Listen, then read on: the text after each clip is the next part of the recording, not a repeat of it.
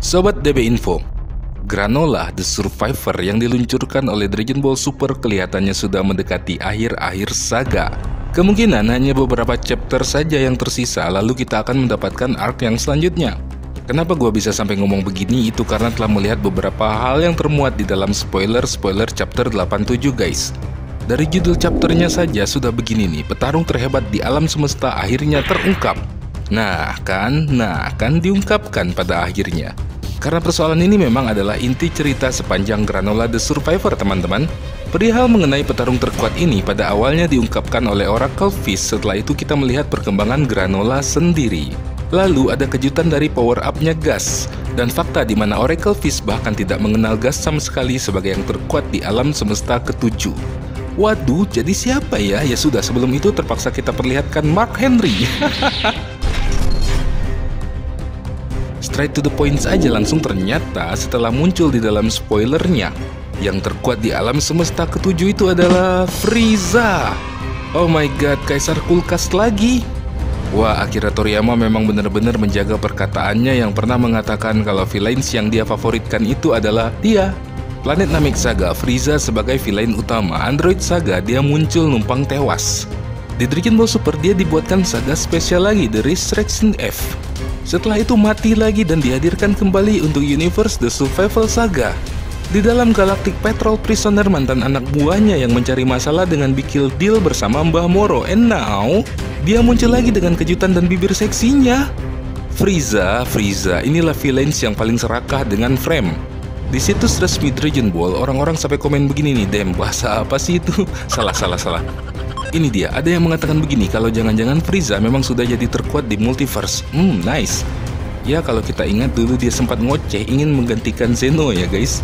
Terdengar absurd, tapi siapa tahu aja suatu hari nanti dia akan mendapatkan berkah dari Toribot.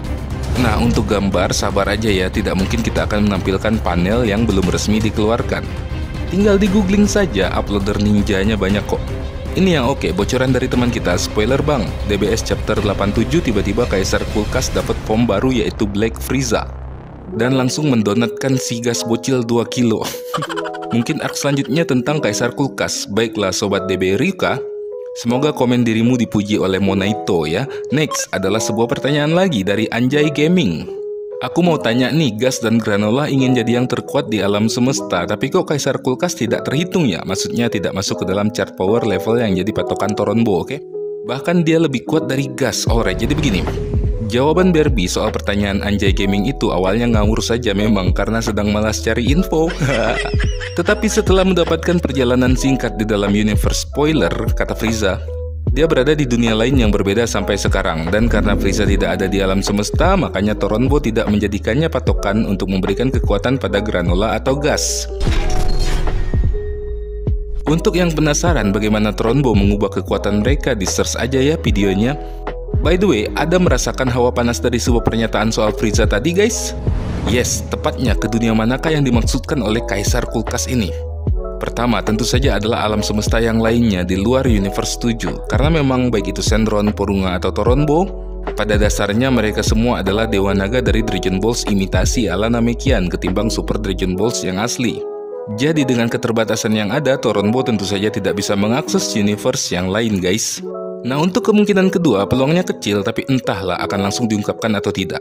Yaitu different realm, bukan different universe. Eksistensi dari realm yang berbeda itu nyata. Di planet Namek, Mori menyebutkan itu sebagai tempat awalnya para Namekian loh. Tapi memang DB Info menebak kemungkinannya mungkin hanya di universe yang lain aja sih. Dragon Ball Super belum akan sampai sejauh itu. Tapi intinya, apakah ada transformasi baru untuk Frieza? Yes, very sure. Lalu dengan informasi bahwa dia berada di dalam dunia yang berbeda, kemungkinan antara dua juga. Pertama, berlatih untuk melawan alien-alien yang lebih kuat. Atau mencoba untuk menancapkan terornya hingga keluar dari alam semesta ketujuh. Kemudian bagaimana nantinya dengan nasib Gas? Dia bagaikan dibuang dari ibu pertiwi.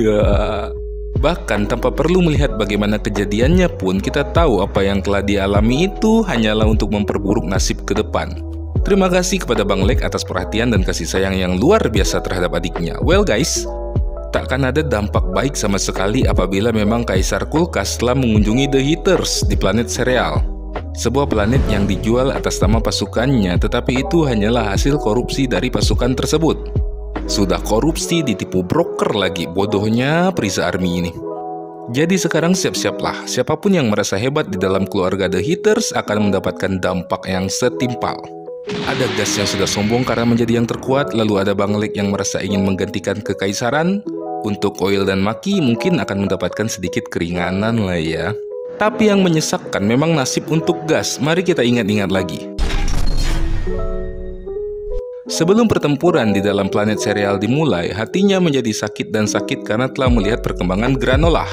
Bahkan 40 tahun yang silam, dia yang sudah merasa kuat mendapatkan kekalahan dari monyet saiyan kelas rendah yang bernama Bartok.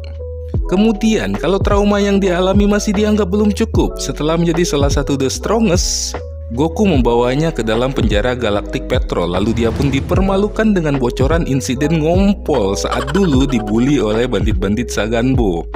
And now, setelah dengan marahnya dia kembali ke planet serial, gas malah dibuat babak belur oleh Ultra Insting Kakarot, OMG. Melihat kondisi yang memang sudah benar-benar tidak menguntungkan lagi, entah dengan cara apa, Banglik membuat gas menjadi monster dengan membakar sel-sel bagaikan doping gitu. Tetapi masih juga bisa dihantam oleh Granolah dan monyet wortel, bahkan spoiler nih. Sebelum Frieza melakukan sesuatu terhadapnya, Elik juga telah berencana meninggalkan gas karena sudah dianggap sebagai sampah yang tidak panjang umur. Jadi Granolah, jangan lagi kau merasa kalau hidupmu itu adalah yang paling sial dari semua karakter ya. Dan guys, untuk yang terakhir, bagaimana dengan nasib dari duo barbar Goku dan Vegeta? Mereka akan terlibat dengan pertarungan tentunya, tetapi tidak akan ada lagi kejutan untuk sementara.